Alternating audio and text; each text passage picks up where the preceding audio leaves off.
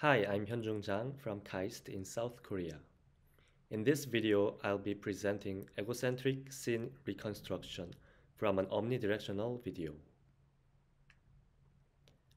Nowadays, omnidirectional cameras become popular to capture the whole 360-degree scene effectively.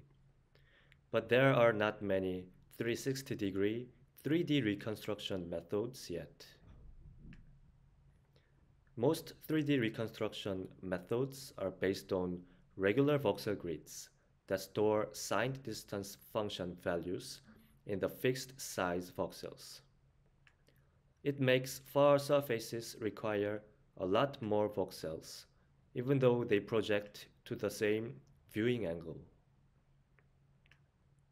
We focused on this problem, especially for scene-scale 3D reconstruction from a small camera trajectory. Our approach parameterizes the world as a function of distance and allocates different voxel sizes according to the importance of details. Active depth sensors have been widely used for 3D reconstruction because of their accurate and dense depth sensing capability. However, their limited depth sensing range makes reconstructing outdoor scene-scale geometry impractical.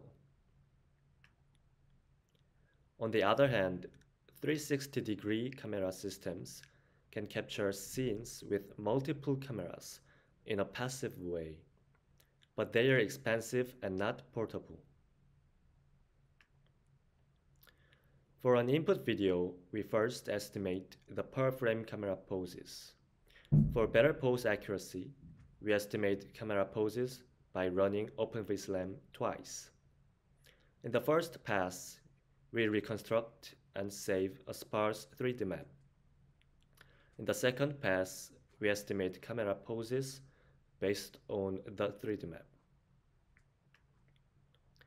After finding the per-frame camera poses, we estimate the per-frame depth map.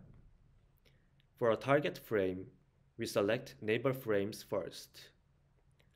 Then, for each stereo image pair, we convert it into a rectified spherical image pair, such that matching pixels are aligned horizontally.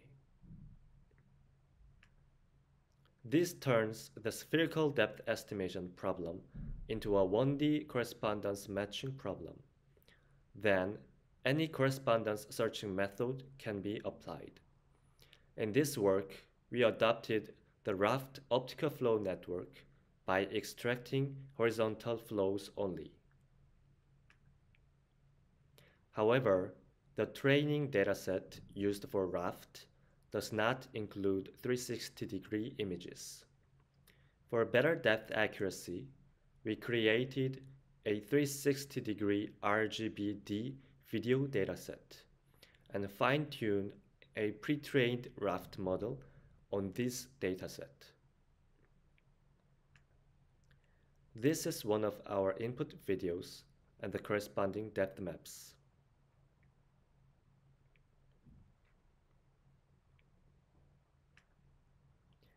Our input video camera trajectories are much smaller than the target scene.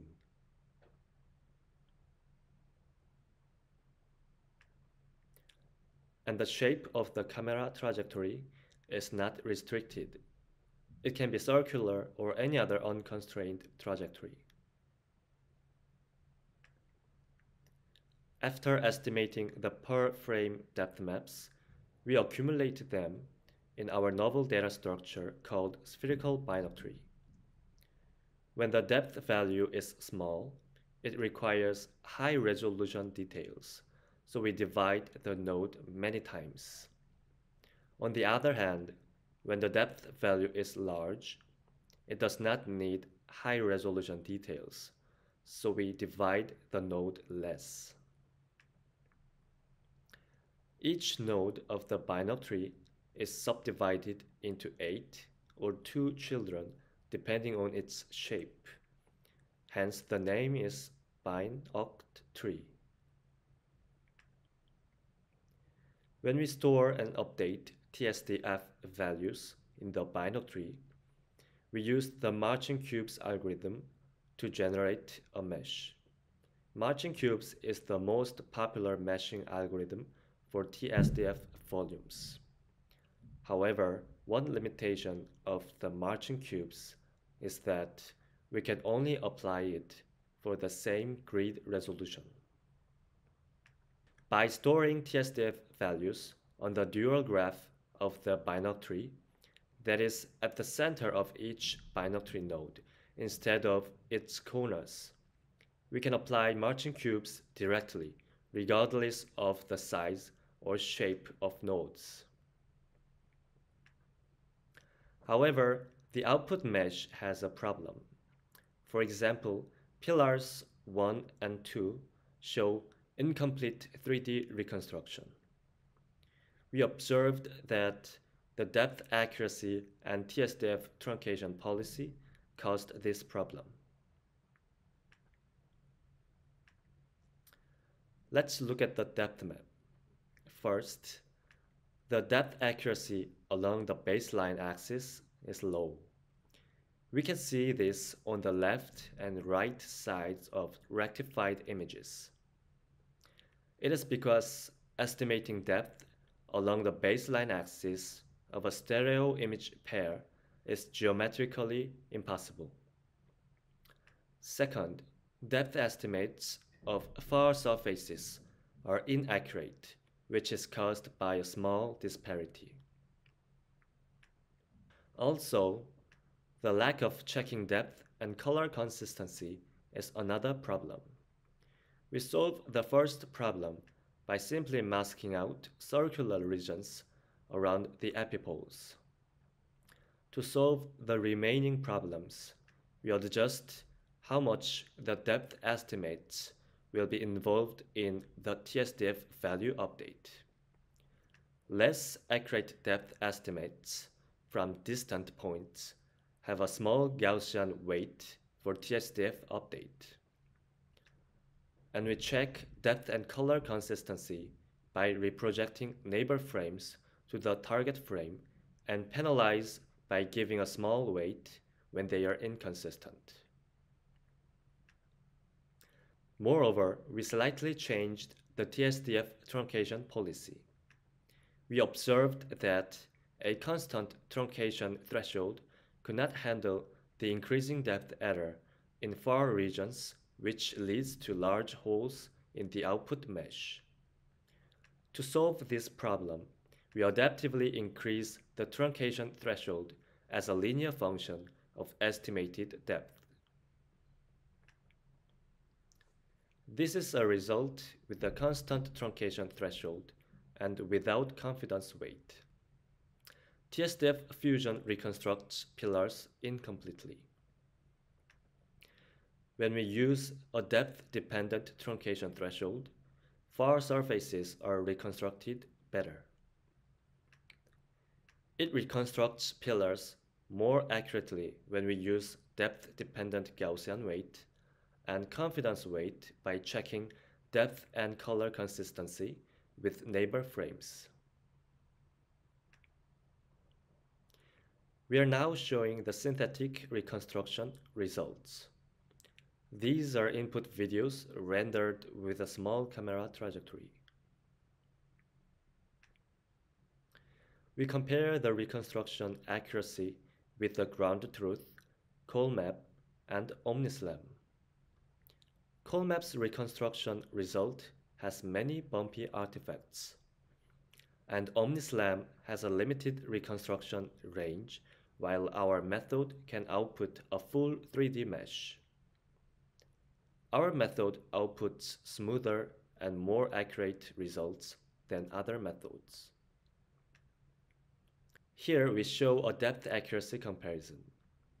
Our method shows better depth accuracy than other 360-degree depth estimation networks, stereo matching algorithms, and the vanilla Raft optical flow network. This chart shows a memory efficiency comparison. Our binary requires the least number of voxels for both comparison scenes. Now we show a comparison of mesh accuracy.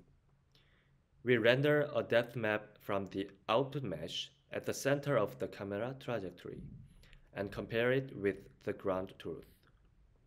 Our method shows the best results. This is a qualitative comparison of real-world scene reconstruction results.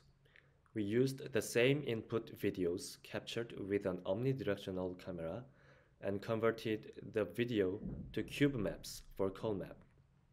Colmap's reconstruction contains geometric artifacts and blurry texture information due to the inaccurate reconstruction.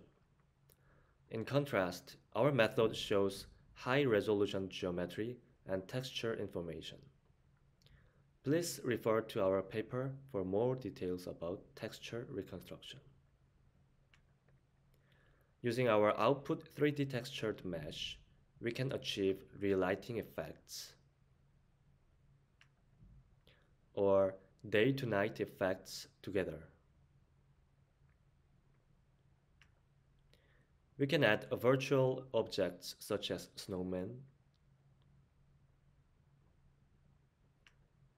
or an armadillo.